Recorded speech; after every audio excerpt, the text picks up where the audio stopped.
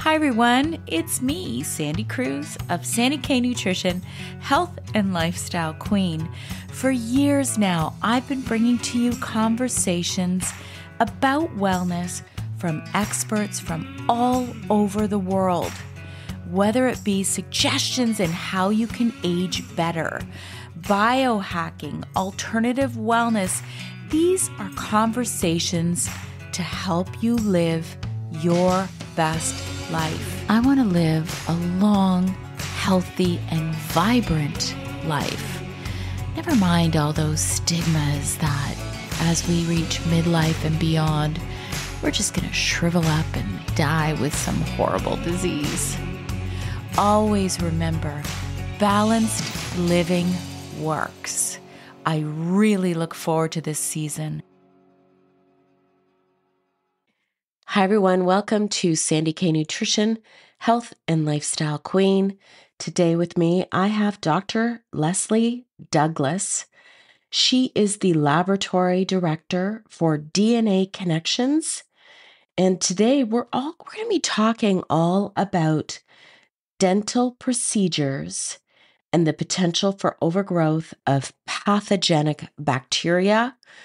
We are also going to be exploring my own results of I guess it's a 19-year-old extraction of a root canal.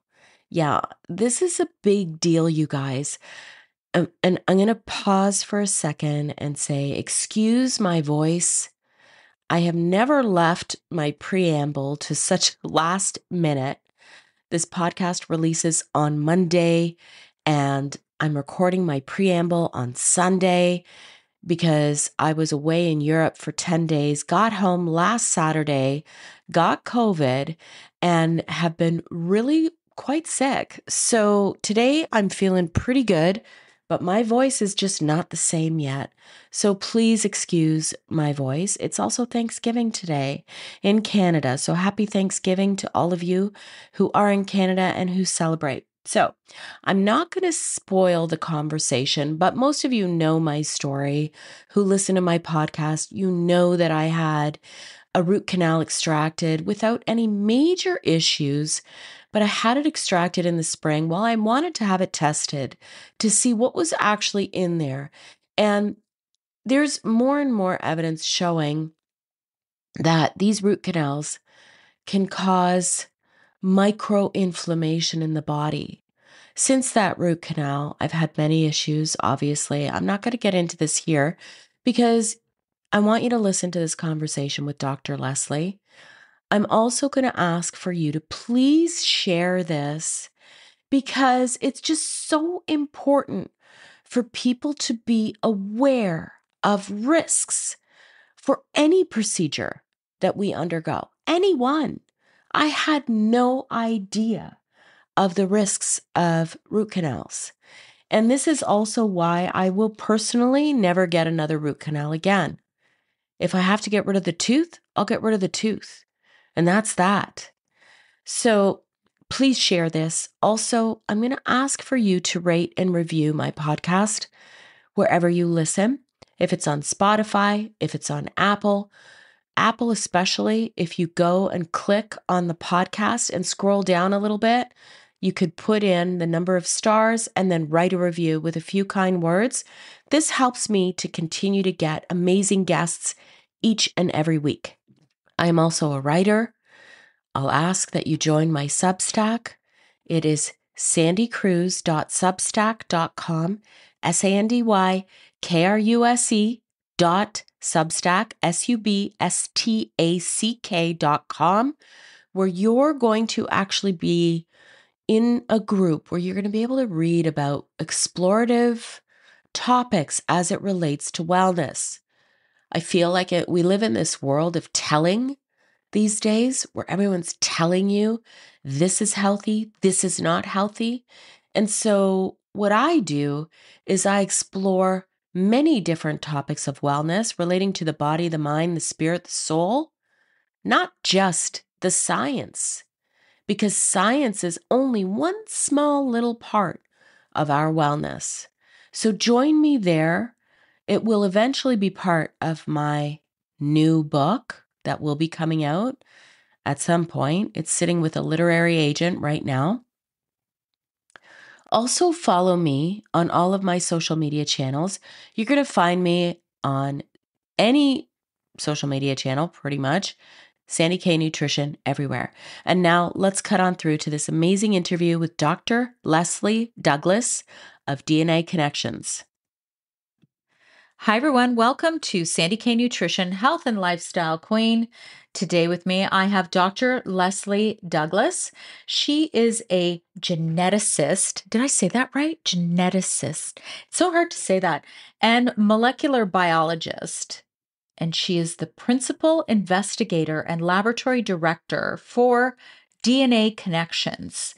DNA Connections is a top US-based company focusing on bacterial, viral, fungal, and parasitic molecular-based detection assays. Dr. Douglas's professional focus is the research and development of PCR-based testing, direct DNA, including Lyme disease tests, ApoE tests, genotyping tests, comprehensive oral tests, gluten sensitivity tests, and propensity tests. But today, we are going to be talking mostly about dental procedures and the potential for overgrowth of pathogenic bacteria. Now, most of you have been following me for a while know that I recorded a while back with Dr. Kelly Blodgett about biological dentistry. And I'm so fortunate that through him, I found DNA Connections. And I really feel honored to be able to be just introduced to people who are doing such amazing things and changing health and wellness as we know it. And today we're going to talk a little bit about some of my own test results, but we're going to get into that later with Dr. Leslie Douglas. And with that, welcome, Leslie. Can I call you Leslie?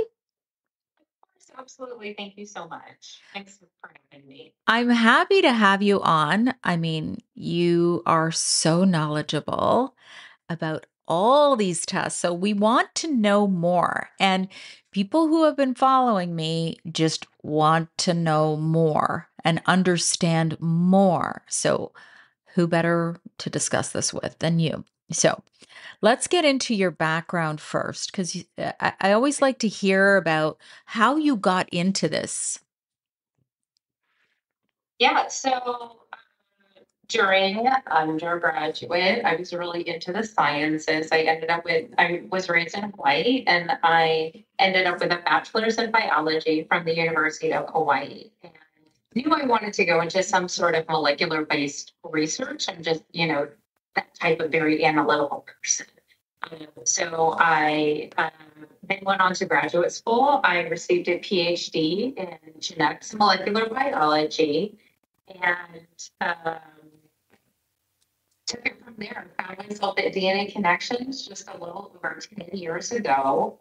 And right now, we have plenty of panels, but at that time it was just some smaller panels, and we started working on the Lyme panel. So the panel that we're going to be talking about today is the comprehensive oral. And as we were discussing, people don't have the idea that dentistry can be bad for you. Some dentistry can affect people very adversely.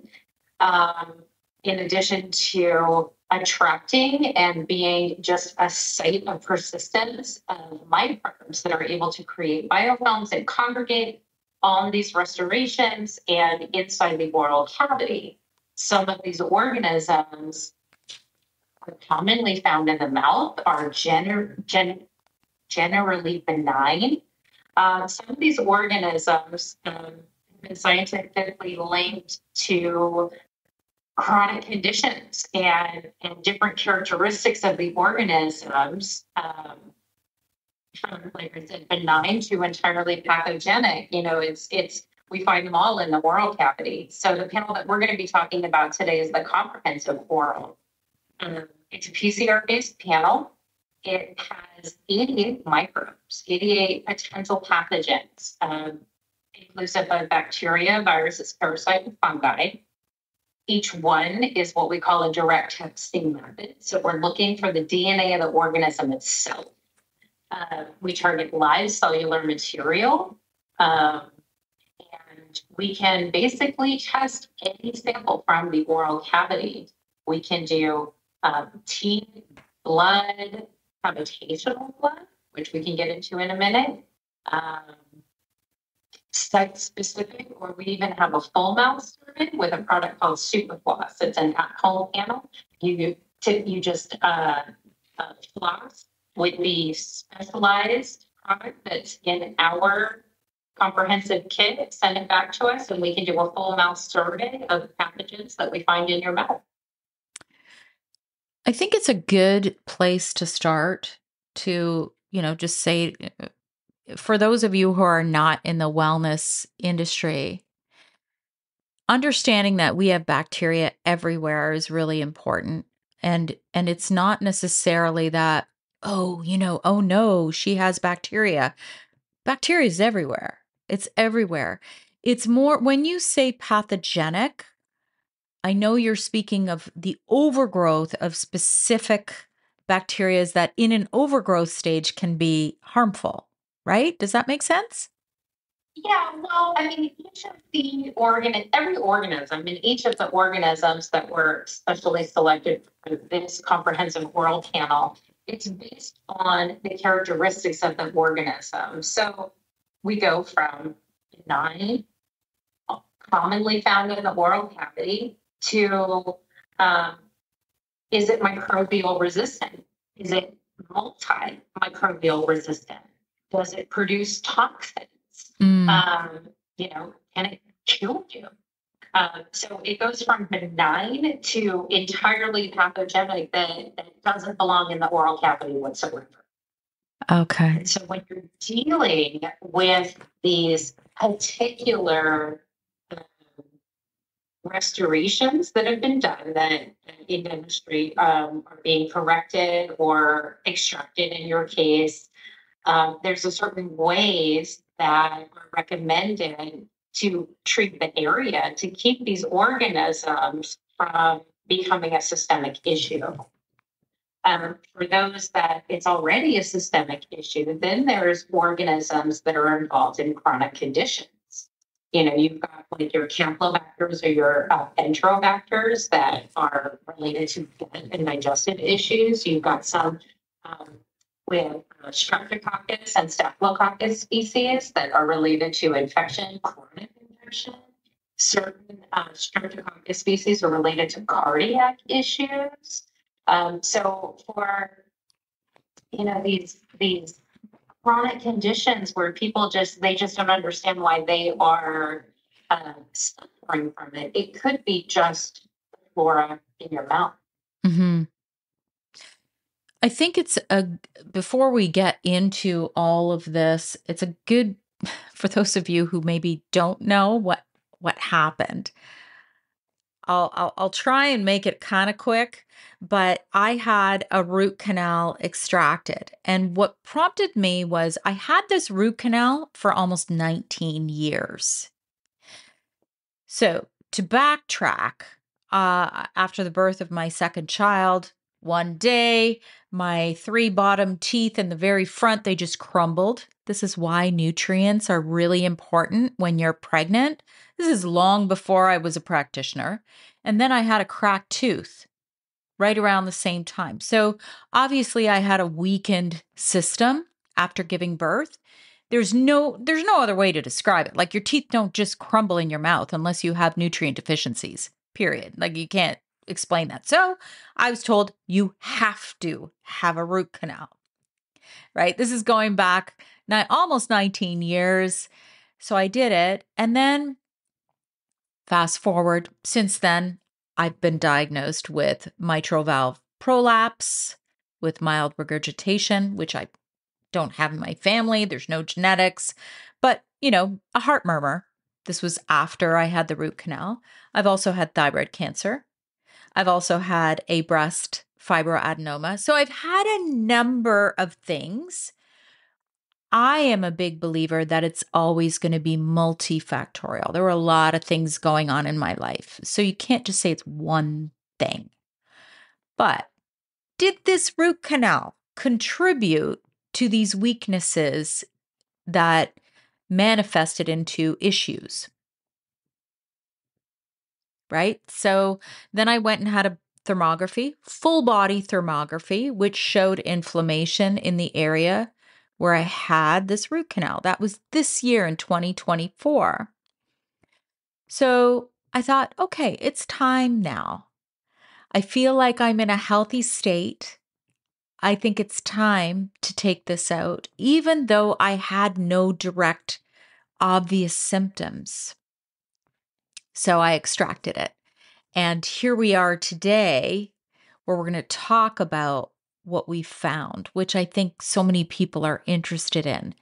And the one big question, Leslie, is how do you even test? Like, so what we did, my dentist made sure that it was put in I had 2 roots plus the tooth in a sterile bag that I put in the freezer.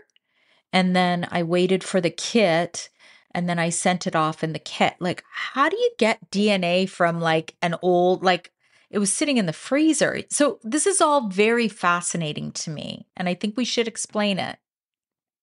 Well, first let's talk about, I mean, there's some people, I mean, maybe when you went to your dentist and said, I'd really like to take this tooth that has been treated. I mean, it's dead. It has a root canal.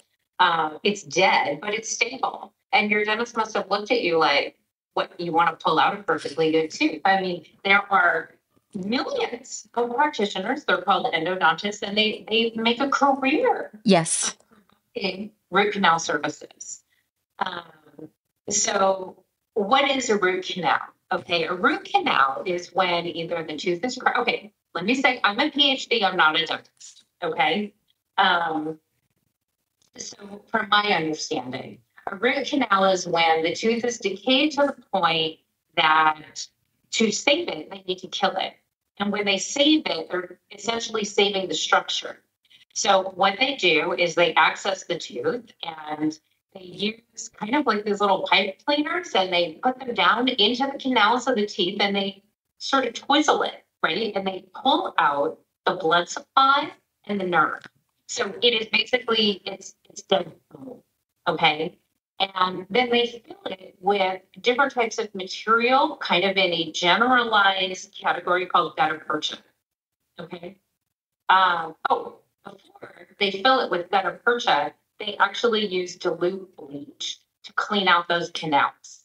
They literally take bleach off the shelf, they dilute it, and they clean out the canals. And then they stuff them full of this product. It's like a rubber or some sort of resin. There's different variations of them called gutta percha. So it's a really essentially long filling, the length of that tooth and the roots.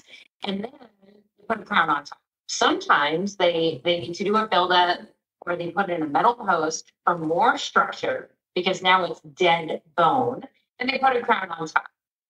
So some people are absolutely fine in theory with a root canal procedure. They're healthy. It doesn't bother them. It doesn't, cause any kind of inflammatory issues. Okay. That would be, I guess, a lucky person. But think about it. So this dead foreign material is now basically disrupting your immune system. Your immune system's kind of like, wow, Sandy, what is that? What is that in your lower right causing your inflammation? And it's always kind of on the immune system's radar to take care of it. Now, because your immune system was entertained by that, is that why you develop thyroid cancer? Right? So, it's self versus non-self. That is a big pile of non-self materials.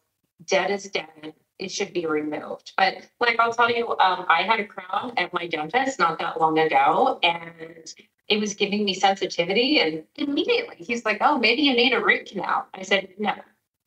If I need a root canal, you're pulling it. I would never get a root canal. That's my personal, from what I know, that's my personal belief. I would never do that. Anyway, so there are many people like you that talk to me, that talk to Dr. Bludgett, that is becoming more schooled in holistic dentistry and how the restorations in your mouth can affect your entire immune system, your immune balance, and your overall health. So what we do, so we have this comprehensive oral panel, and it's, like I said, it's a PCR panel. So we target the DNA of the organisms itself. There's 88 organisms, like I said, and some dentists keep our kits in their offices, and some people like you, they hear about us and they order a kit. You can have your kit on hand when you go to the dentist's office. It comes with everything that they need for collection, whether it's going to be bone, tooth, blood, tissue. It comes with sterile plasticware. The sample is deposited into the sterile plasticware. It is packaged up depending on the sample type, according to the instructions that come in the kit. And it includes prepaid shipping to send it back to us via UPS.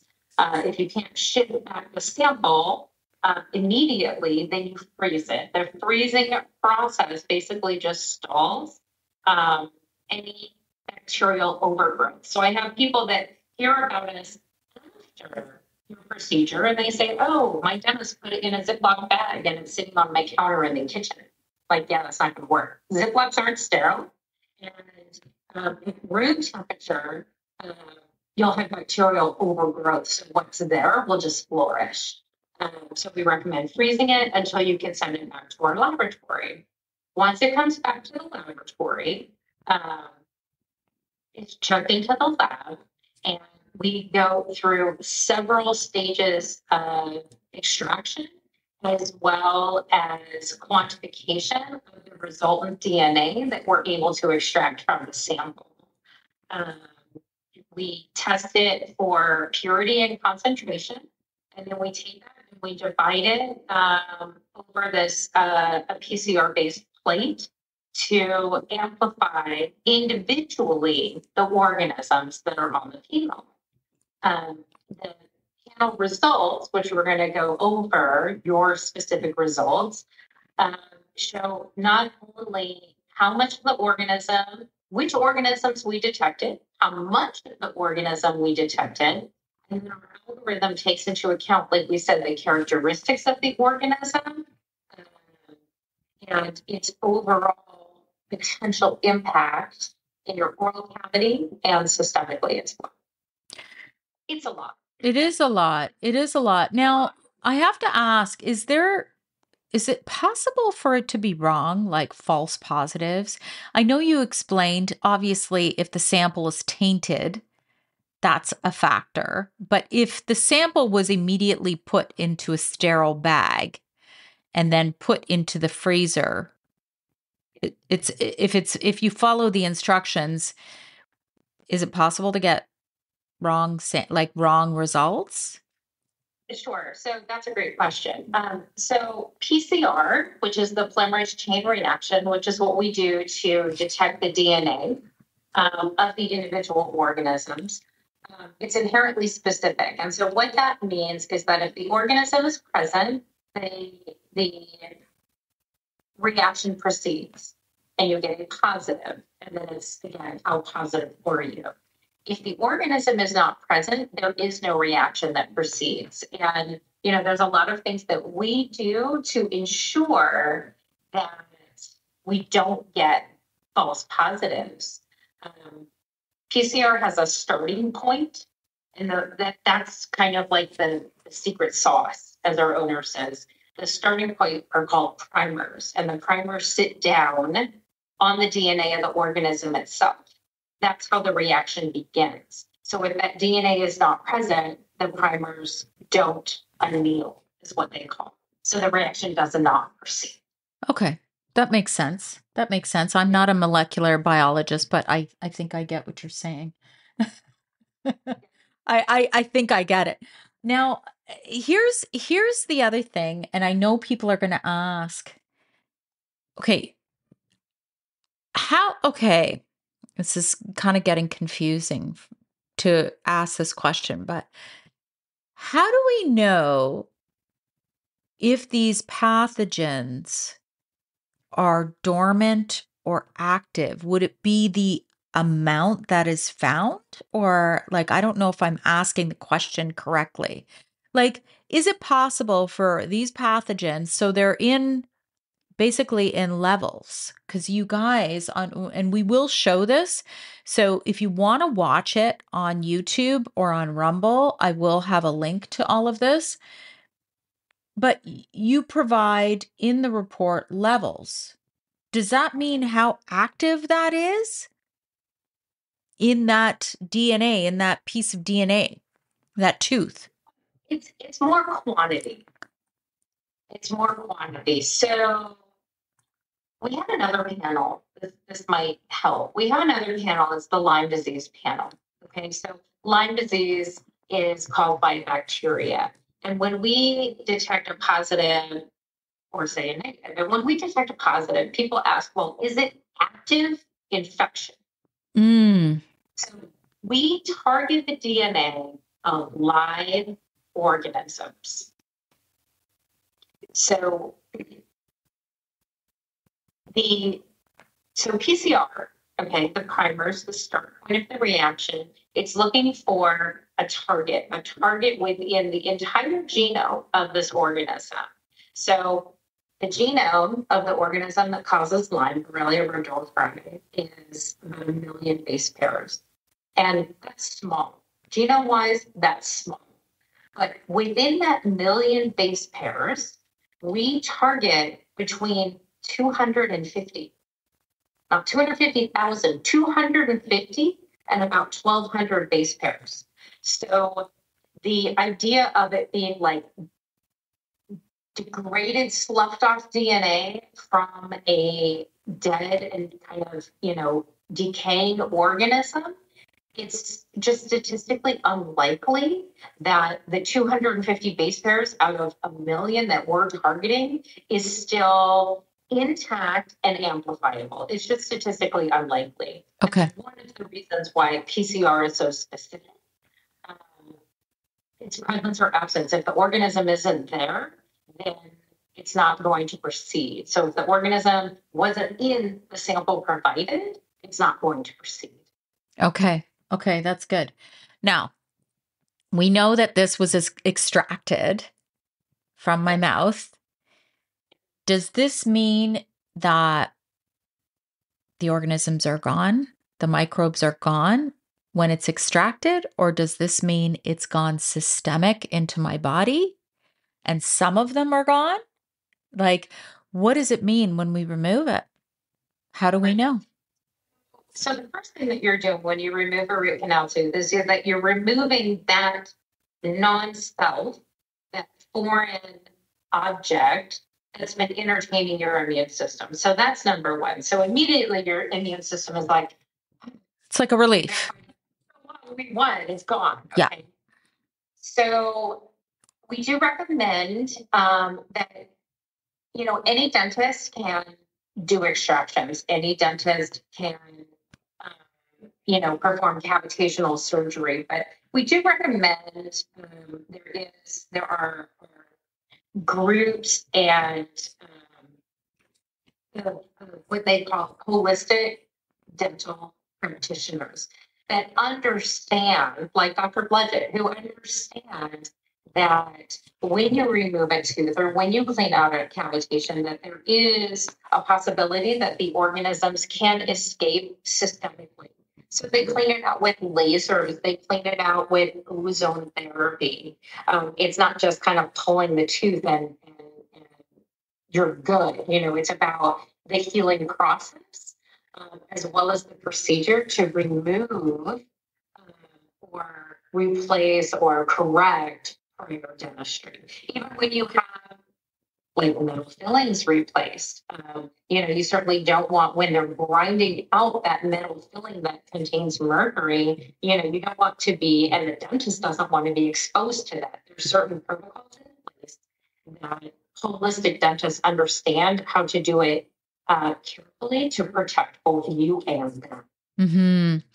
So, and again, we're not giving any medical advice in this podcast. We are simply just providing you with information so that you can go and explore and educate yourself in this area. That's the whole reason I do these podcasts. So, what I did in advance was kind of made sure that I was cleaned up, let's just say, before I had the extraction. So I'm a big believer as a practitioner in, toxic load and toxic burden. And I do believe, and this is my opinion, that when you do have a procedure like this, you want to be in a healthy state. You don't want that bucket to overflow. So I have my own protocol on what I did before I had the extraction. Now, I have a dental surgeon here where I am. He is not a biological dentist per se, but I trust him, and I think trust is very important. And biological dentistry, I think more and more are coming to be, but they're not. There's not a ton of them, right? I would love to see more. So, taking accountability for your own wellness before you undergo a procedure like that, I think is really important, don't you? Absolutely. Absolutely. And your analogy is great. Like, you don't want that bucket to overflow. You said that had this root canal, lived with this root canal, but then, like you said, prepared yourself. That's really wise. Yeah, actually, Leslie, I did a lot. Like, I was one of those like people who, okay, this is so weird. And I have to just mention this. In that whole body thermography, not only did they see this, they saw, some inflammation, thermogenic patterns in the lymph, which kind of makes sense, right? With a root canal. And this is really weird, but this kind of contributes, and people don't think about this. I was doing a gel overlay on my nails for over 6 years. People put gel on top. Oh, yeah. Oh, Leslie, listen, I did too. But when I saw that my fingertips had thermogenic patterns, like who has red fingertips? This is like you're talking to a girl who did gel nails for 6 years straight, never a break. They were my own nails, but the overlay, right? With the light. And so when I saw that, I'm like, I need to prepare my body before I get this and remove as many toxins and any insults to myself as I can. So I took them out, took them off. And I also did a little bit of a drainage protocol. And I did a few things just to prep my body because I know that my dental surgeon did not use ozone. I know it's preferred, but interesting. I have just a lot of trust in him that he did it in the right way because he's actually worked on everybody's mouth in my family and he's very highly regarded. So I encourage people to go with who they trust and who, yeah, and experience. He's got amazing experience. So I just wanted to say that. And I love Dr. Kelly Blodgett. I will put his information as well as yours in the show notes because I did record with him. So, do you think it's a good time to go through some of the stuff on my report? It's kind of juicy, isn't it? Ready to share? Yeah, I'm ready to share. I'm ready. We're going to share screen here. So, for anybody who's just listening, we're going to talk about it and explain it as best as we can, but you can also watch as well. Because what I will say, 24 microbes are on my report, just to explain. Only one of the microbes on my particular report was under the moderate risk category. 3 of them were in the moderate risk category, and 20 were in the high risk category as pathogenic microbes. By the way, I didn't even mention, Leslie, like I had a lot of gut issues too, which I won't get into here, like a lot. It all kind of coincided with the same time that I had thyroid issues. So it's quite interesting the way it all kind of came together around the same time. So let's get into it. Okay. So is this report up on your screen? It is. It is. Okay, great. So all of the panels that we offer at DNA Connections, there's sample reports on our website at dnaconnections.com under resources. And each one is different. Some have, particular identifiers that are in common, but each panel has a different report. So this is the report. This is actually Sandy's report for the comprehensive oral. Okay, then 88 organisms. So we have patient name, date of birth, who requested it, and this view date is a patient request. And then we have our important dates when the sample was collected, when we received it, when it was tested, and when it was reported. Okay. Sample type is always given.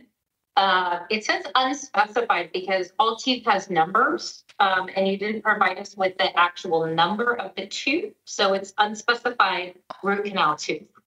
Oh, okay. Well, for those of you who are listening, it's on because Dr. Kelly Blodgett actually has like some pretty cool diagrams because the teeth are living organisms that are connected to our body parts and body areas through meridians. So Dr. Blodgett gets into a lot of that, and you can check that out. And the tooth that was extracted was on my right side, and it's the second molar from the back. And it's the second molar because I had my wisdom teeth extracted. So everyone knows it's the second tooth in, not including the wisdom teeth because I don't have those. So that's the actual tooth. Okay. Number 30. Well, I have no idea. I know that we have 32 teeth, including our wisdom teeth. And the way that I remember it is you start on the right side because it's the right side to start. 1, 16, 17, 32. And 1, 16, 17, and 32 are your wisdom teeth. Oh, so then 30. Okay, so anybody who's right. So anybody who really wants to look at the connections, they can. Yeah. Yeah. Teeth sit on different meridians. Dr. Blood just talked to me a lot about that as well. And, especially if you have a root canal tooth sitting on a meridian of, say, your thyroid, that would totally make sense. I need to look that up. Why didn't I do that before, Leslie? Oh my God. Too many things to remember. Dr. Blood is shaking his head right now. I know. Well, that's his expertise, right? We're talking just about the report and what was found. So, okay. So, it's a lot of red. I know it looks really scary. Okay. Like you said, we report on the ones that we detect. So out of 88, we detected 24 organisms. All right. Now, these are based on how much of the organism was detected in relation to the overall characteristics of the organism. Our average for this report, and I've done, 10,000 of these, our average for this report is between 12 and 17 microbes. So you are certainly above average at 24. great. Additionally, the sample that gives us the most prolific reports like this are extracted root canal teeth. They are just literally, can I say, infested They are our most prolific samples um, for this particular panel with respect to the number of organisms and the type that we find. Um, I will say that the super clumps, which is the full mouth survey, those get pretty prolific as well. Upwards of, between 30 and 40 organisms, depending on the condition and the state of the oral cavity being tested. So we have some risk factors that are associated. The measured risk factor is what we call, it's the account, it takes into account the quantity of the organism. Okay, how much did we find? With the pathogen risk factor, which is, again, the overall characteristics of the organism. Does it belong in the oral cavity? Does it produce toxins? Is it microbial resistant? Does it cause periodontal disease? Is it related to chronic conditions? Does it produce toxins? Things like that. So the amount of the organism is measured. The overall characteristics of the organism is the pathogen risk factor. Those taken together is what we call the total risk factor, and that's the kind of the length and the color of these bars on the report. All right. Anything over 9 is a 9 or greater indicates a serious risk. Greater than 7.5 but less than 9 is a moderate risk, and less than that is just an average risk. Again, taking into account the organism and how much of it we found. So you can have something relatively benign, say like one of these actinomyces, they're kind of involved in the commonly found in the oral cavity, involved in infectious processes, but for like this one, the Slendiae, there was a lot of it, so that the bar gets longer. It's longer. Okay. So what I do is I kind of like go through these different organisms. Again, not a doctor, PhD. I'm not a medical doctor. I'm not a dentist. But, I look, and I say, okay, well, we've definitely got, you said you had inflammation issues. Well, that totally makes sense, because out of the 5 streptococcus species we have, I see 3 on your report. You had Streptococcus mutans, Streptococcus fortini, Streptococcus intermedius. Also, as far as staph goes, we have 4 species of staph. You had 1, Staph aureus. Everybody knows about Staph aureus. I don't.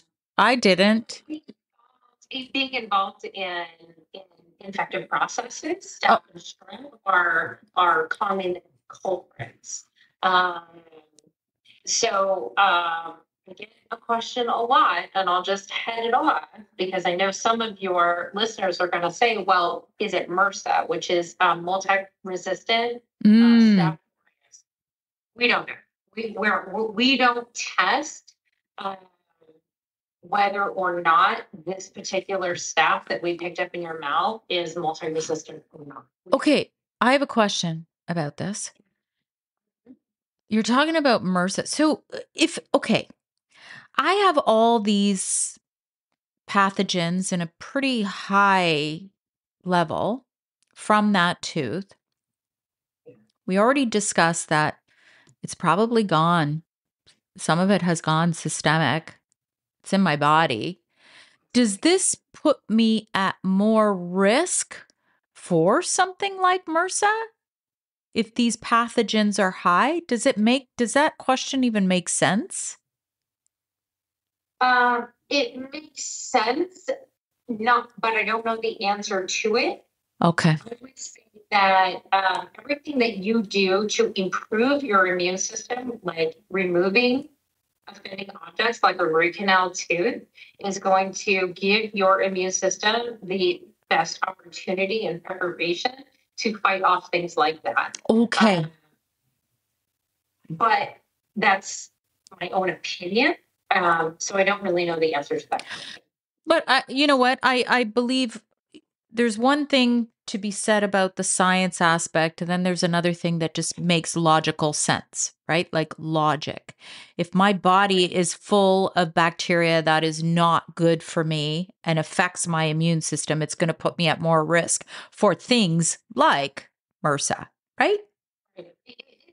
It definitely would increase your susceptibility. Yes. Yes. I mean, the second that we are born, we are assaulted. We are assaulted with microbes. We are assaulted with viruses and parasites and fungi. It's amazing that we live 30 seconds out of the womb, honestly. Yeah. You know, and your load continues throughout your entire lifetime for everything that you would come into contact with every single day. I mean, our bodies are just so miraculous. You know, some of them, they're like, you know, the probiotics that people take every morning. I mean, they're good for you. Bacteria is good for you.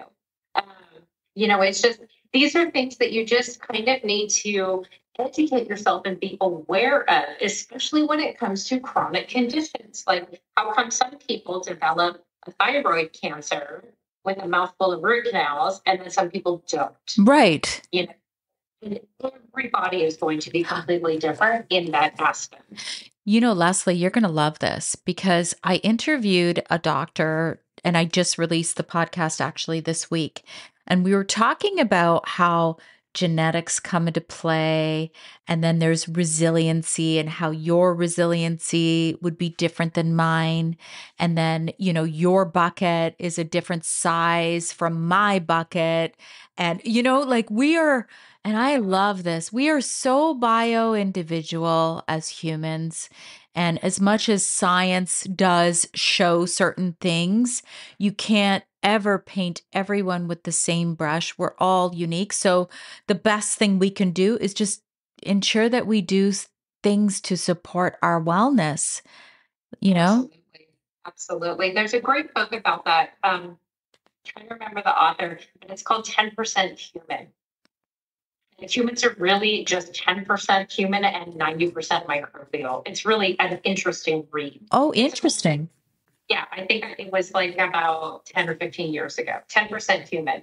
Super interesting. Now, looking at this, okay, we see a lot of red. We know that 20 of these tested pathogens were in the high risk.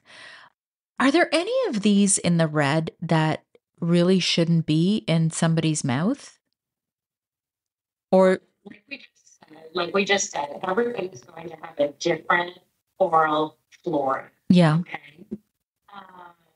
So what I do next is I take into account patient symptomology, what exactly this particular procedure was, because the bulk of the report, the body of the report, then goes into each organism detected in detail. We have a general description, symptoms of infection, and these are very generalized CDC recommended treatment options, which is one way to go as far as response and therapy if you're going to be treated.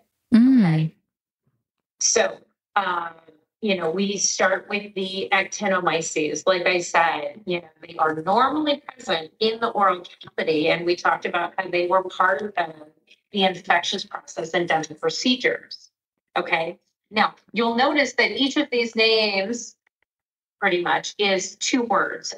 It's genus and species. So we're not just looking at actinomyces species, we're looking at the actinomyces genus, we're looking at species that are different within the genus of actinomyces. So in you, we detected actinomyces islandii and actinomyces geronceriae. And then we go into so everything on the oral panel is species specific, okay? We have, this one's in red. This one is your most prolific organism, which means it was the longest bar, which means that the combination of how much we found and the overall characteristics of this Campylobacter gracilis, this is your most dominant organism, most prolific organism, okay?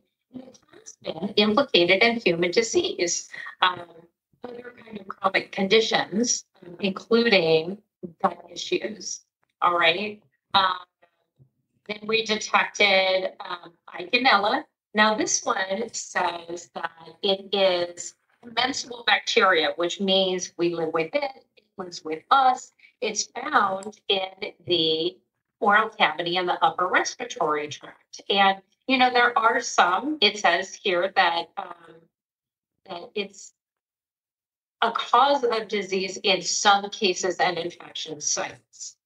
Um, we've got one lesser, rarely the cause, or Gemella morbillorum, rarely the cause of disease in humans, but it is opportunistic, particularly in people that are immunocompromised.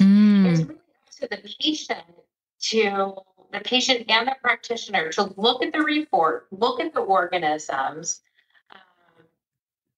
connect them with the patient issues and symptomologies and chronic conditions. And then that's how you discern whether or not it's something that should be treated, should be watched, should be kept in mind, or something that is just part of your normal oral flora.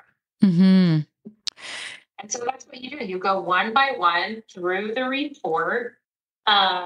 What I found in your report, which really makes sense, is that there's a lot of organisms here that are involved in periodontal disease, which is gum disease. Now, that could have been the site of the tooth, the root canal restoration just not being happy, or it could be that, and I don't know, that you have periodontal disease throughout the oral cavity. Has anybody ever told you that? So here's a really interesting thing.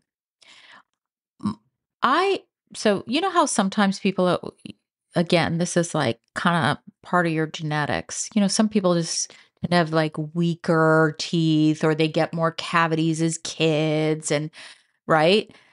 I never had that. I had two cavities in my entire life. And I had mercury fillings. I'm a 1970 baby. So back in the day of mercury, I had those removed in my 40s after I had thyroid cancer. And I started to research. I'm like, these things are probably not good. Had those removed, I think, carefully, from what I can tell. This was when I was early 40s. But I never had issues with my teeth. And my parents, who are 87 and 78, not so bad. My mom, worse than my dad. My dad has all his teeth and he's 87. So I know, right? My mom has had a few implants. Now, what's interesting is I was getting a cleaning and it was very aggressive. And I saw all my pictures and I happened to know a hygienist and that's a whole other story, but I do have some issues with my gums or have developed issues with my gums. And I know people who are listening, they're like, oh, this is all hypothetical. I'm like, well, no, you can connect the dots and you can actually bring almost like a summary together. And I can do that. I've actually written about this. So, did a lot of my issues begin when I had the root canal? Yeah, they did. They absolutely did. And now, is this the end? I think it's actually the beginning for me, Leslie. I think it's the beginning of clearing out the debris that could be contributing to challenges that I may have with my health. So that was a long story, long answer, but I have noticed some weird things with my teeth, and I have noticed things that don't really make sense because I'm one of those people that's really like particular about my teeth. And so, I don't know. I mean, here's another question actually. After I had the procedure, I was put on antibiotics. Now, listen, Aggressive cleaning or after you had the root canal extraction? after I had the root canal extraction. So I was put on antibiotics, and I'm a big believer in the sandwich method as a practitioner. So yes, we're making sure that there's nothing that's opportunistic that might overgrow by taking the antibiotics, but ensuring that I'm continuing to seed and take other more prolific probiotics to ensure there's not, because I had after the procedure some gut issues. Like, meaning I had some, like, I just, when you're not comfortable in your gut, most people would, I can't say something specific. I can't say, oh, I had diarrhea. Oh, I had constipation. No, I didn't feel right in my gut. And I think that going on antibiotics can do that. Definitely. But what's going to happen afterwards? I don't know. I'm continuing with a protocol. And I'm actually looking at doing a different protocol now that I've healed. It's been just over a month since the extraction. But I don't know. As somebody who sees this kind of thing a lot, what would you do? What, knowing your and this is not, again, it's not medical advice. It's just saying, in your expertise in seeing so much of this, you're looking at my report and it looks pretty red. Yeah. Yeah. Well, I mean, just looking at your report, it led me to, do you have gum issues? Do you have infective issues? Do you have inflammatory issues? I mean, you can see a lot from this report. I can ask the great questions, but, as a scientist and not a practitioner, I don't have the answers.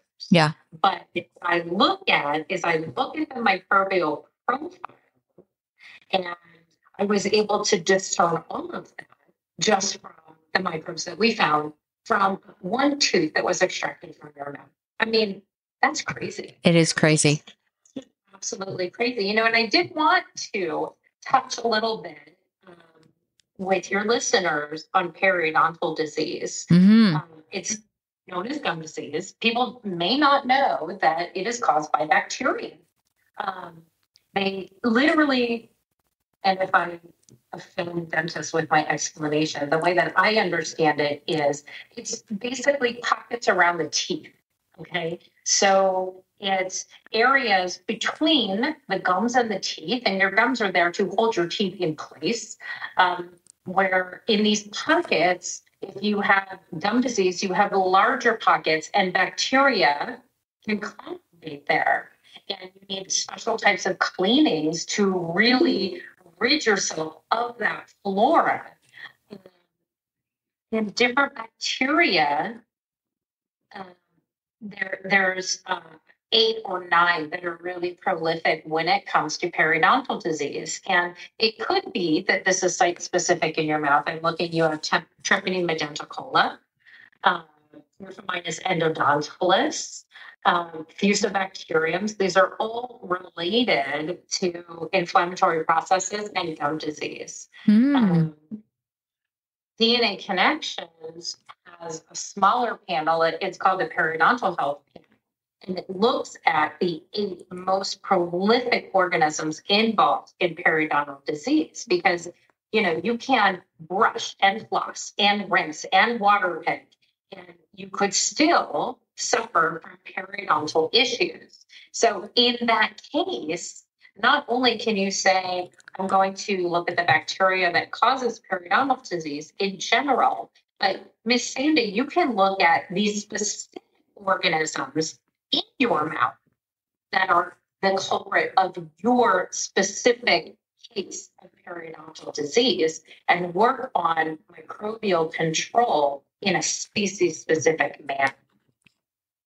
In a species-specific manner? How do you do that?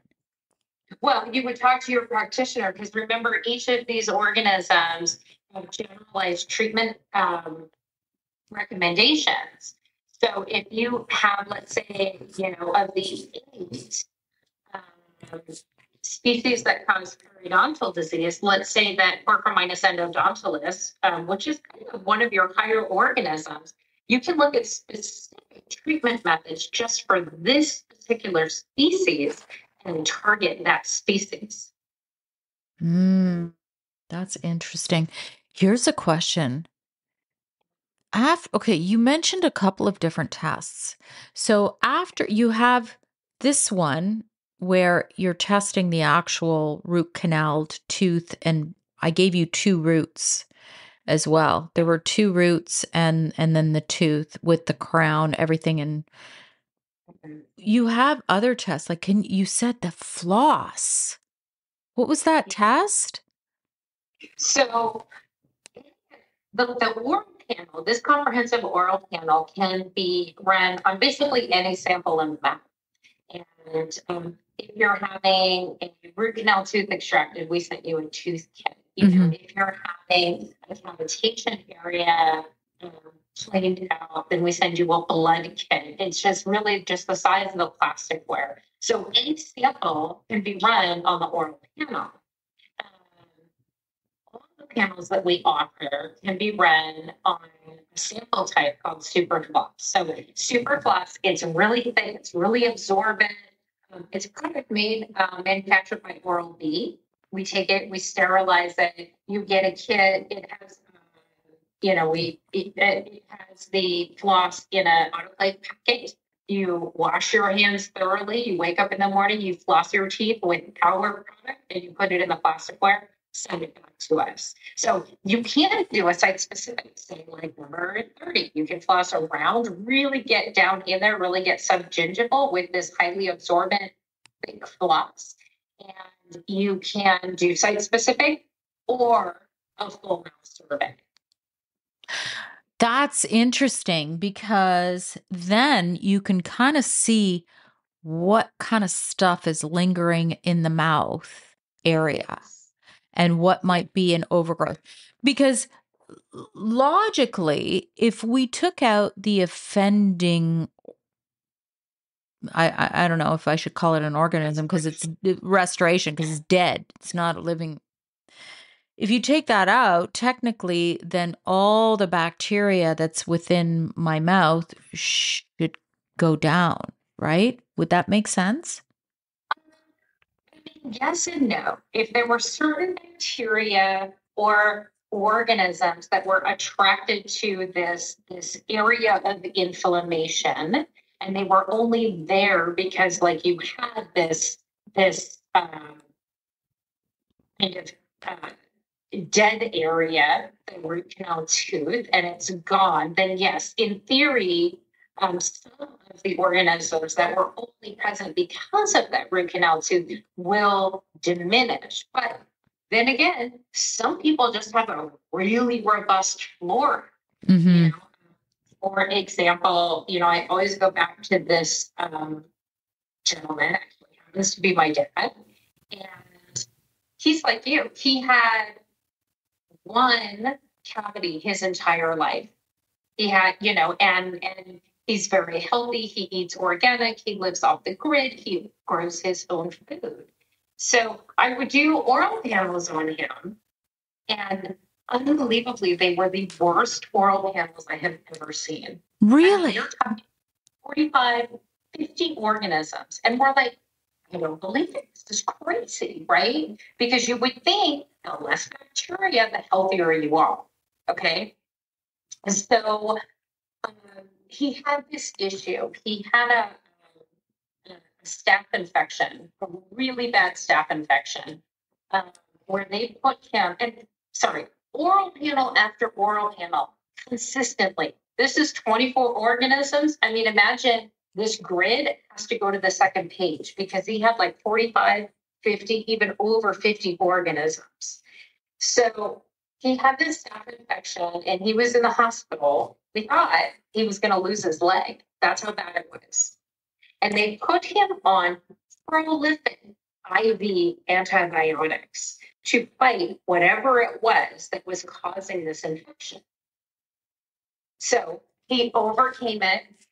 He was out of the woods. And I said, great, let's do a series of oral panels and see what happens. Yeah. So after being on these highly prolific intravenous antibiotics, we did his oral panel. And he was down to like 10 organisms. There was nothing there. It completely wiped out his flora, good and bad. And over the months and over the years that followed, he built right back up to that 50 plus. Interesting. Some people just have a very robust flora that doesn't affect them, their oral cavity, or their body systemically. Some people just do. Wow. So that's why we say every panel that we do needs to be taken into account with what we find and patient symptomology. I'm going to, is it okay if I stop sharing this, Leslie? Yeah. Okay. Because I think this is really important, what you just mentioned. So 2 of the courses that I took in college, in nutrition college, were on symptomology, just specific symptomology. And what you said there made so much sense about your dad, because I do believe, and it's like you're born with a very unique microbiome. Maybe it works for you. This is why, you know what I'm saying? Like, maybe it works for you. I just happen to have some real health challenges that, I can surmise that came after the root canal. Yeah. Is it 100% because of that root canal? Well, I think the root canal might be one of the offenders. One. But there could be multiple offenders. So this is just such an interesting conversation because it is science, but it's also about bioindividuality and symptomatology and all these things. So I think it's important for people to really have that self-awareness. Like, what's going on with me? Right. And I mean, I know it's so hard to, you've gone to a dentist for advice, for treatment, for care. And this person who is educated says, you need this. Mm. And it's really hard for a person to say, I don't want that. Yeah. What are my other options? Right. One other thing that's we can touch on really lightly, but I think is so important because I love that term you just used, bioindividuality. Okay. So there's a whole, and Dr. Blodgett might have brought this up about biocompatibility in dental materials. So we have a second laboratory here, and we work with serum sample, a blood serum sample, and it's a protein agglutination assay.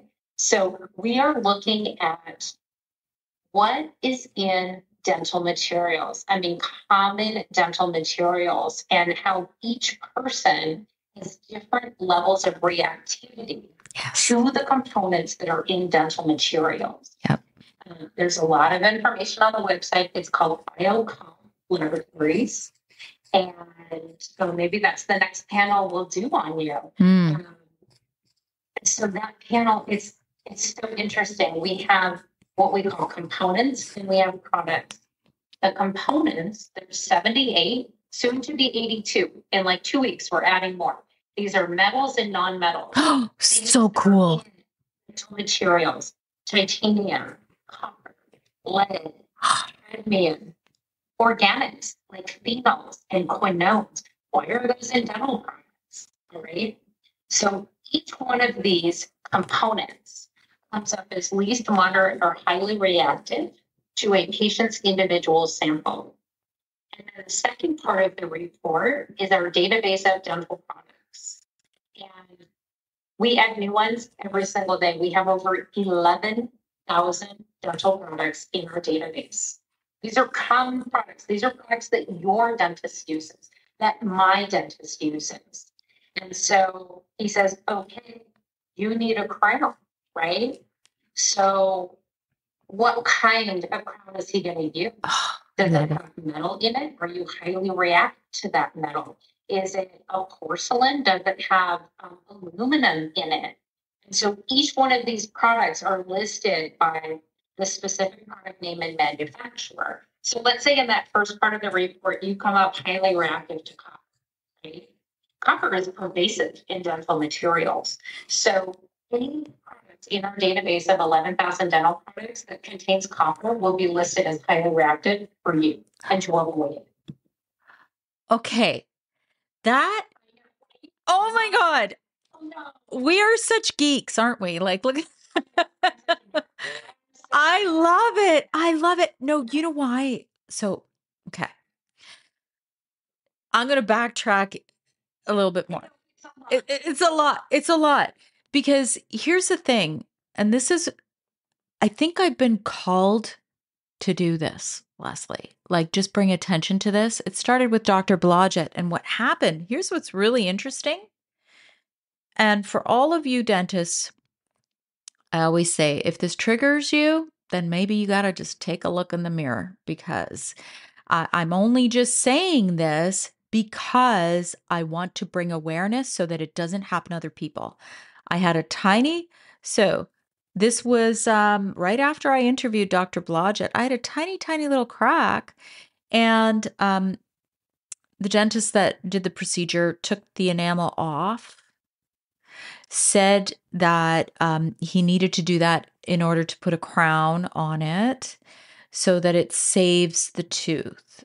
I developed a condition called condensing osteitis. So the reason he did it in the first place was I had just very mild sensitivity. And I love Dr. Kelly Blodgett's approach to these things, where he's like, if somebody has mild sensitivity, we might just do a little bit of bonding, like not anything too aggressive.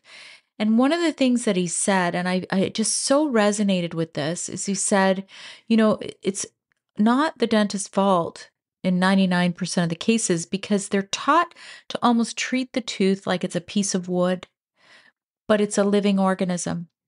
So the tooth was treated like a piece of wood, unfortunately for me. And it's weird because I'm like, here I am already knowing about this, and then I allowed that to happen. And then I developed condensing osteitis, which means it's just like inflammation into the bone.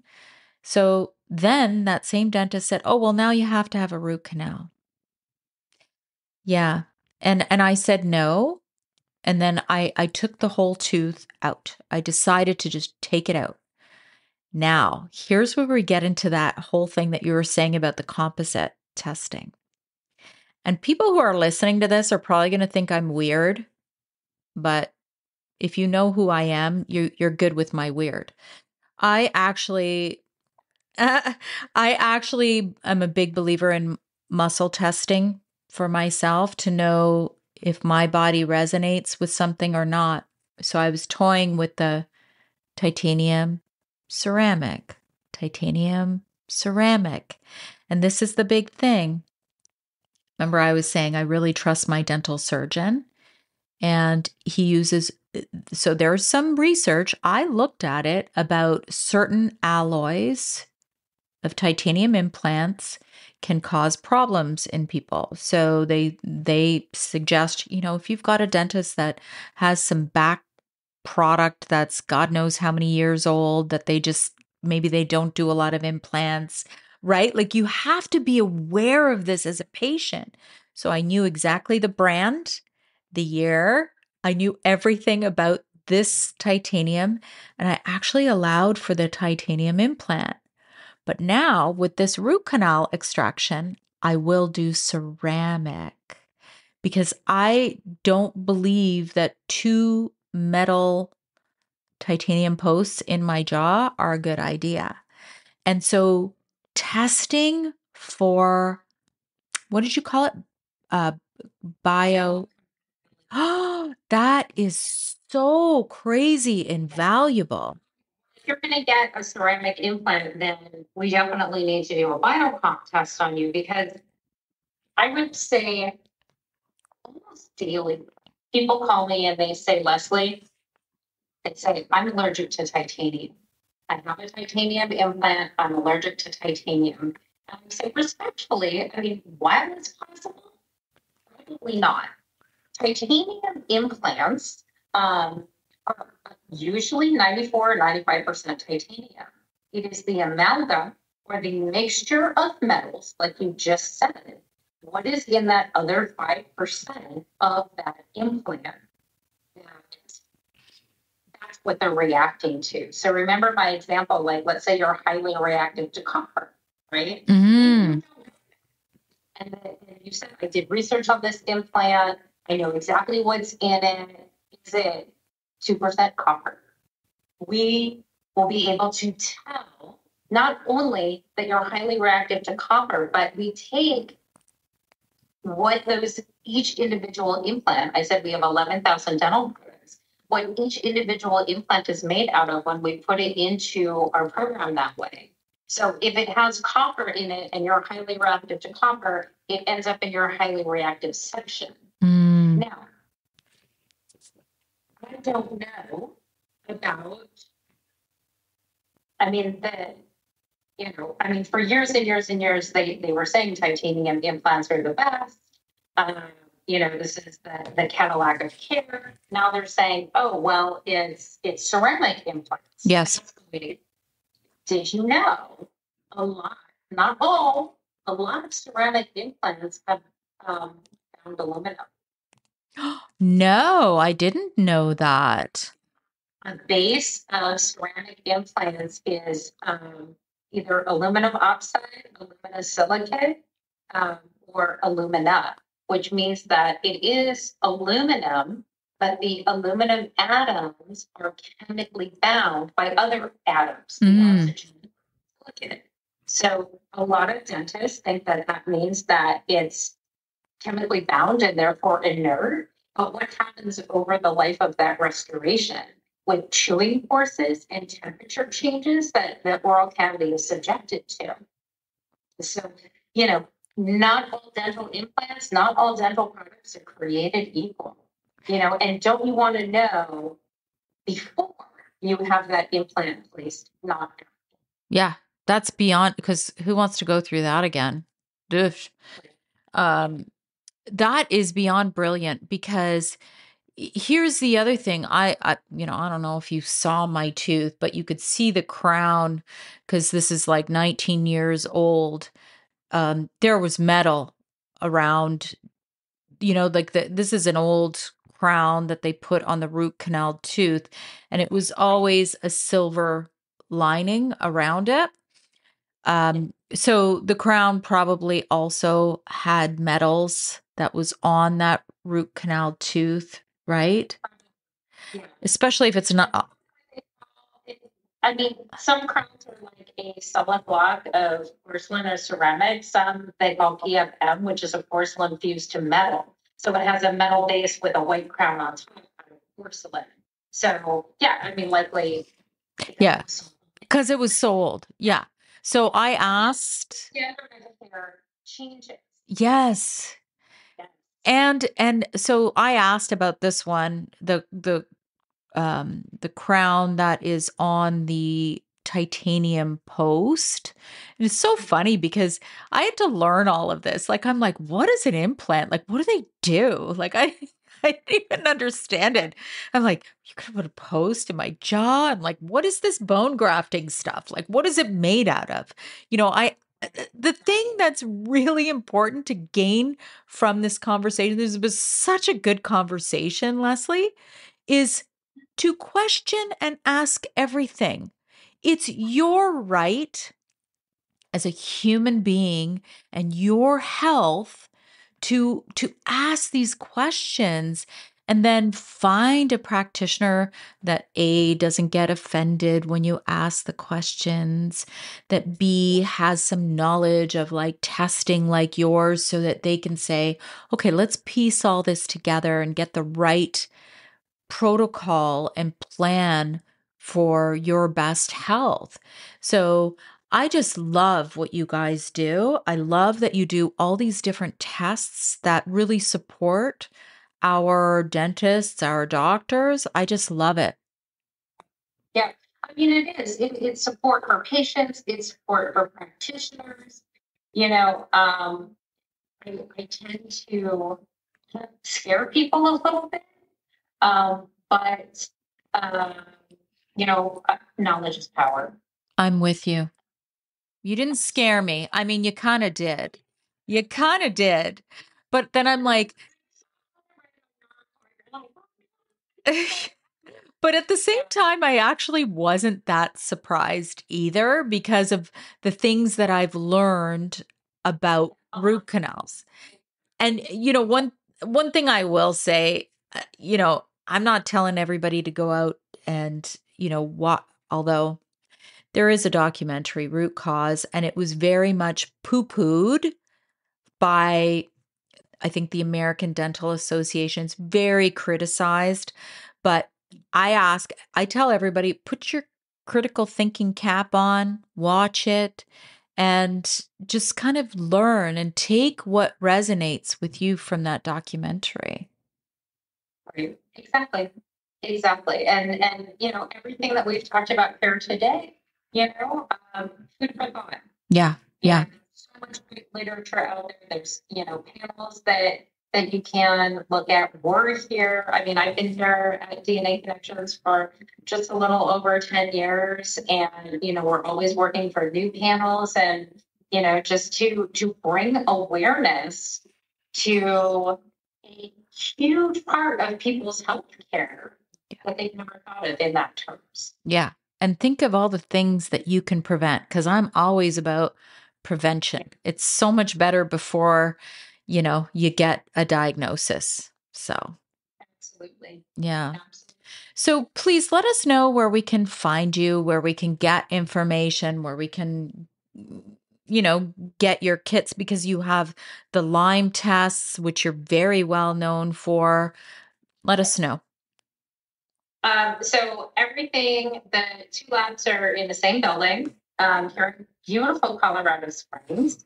One is DNA Connections. And so that's DNA Connex, as an X-ray, IONS, for making the connection between overall health and microbiology.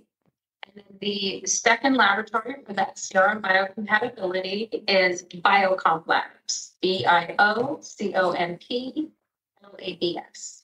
Awesome. And I will have these links in the show notes as well. Thank you so much for coming. I love this conversation. I hope you enjoyed this episode. Be sure to share it with someone you know might benefit. And always remember, when you rate, review, subscribe, you help to support my content and help me to keep going and bringing these conversations to you each and every week. Join me next week for a new topic, new guest, new exciting conversations to help you live your best life.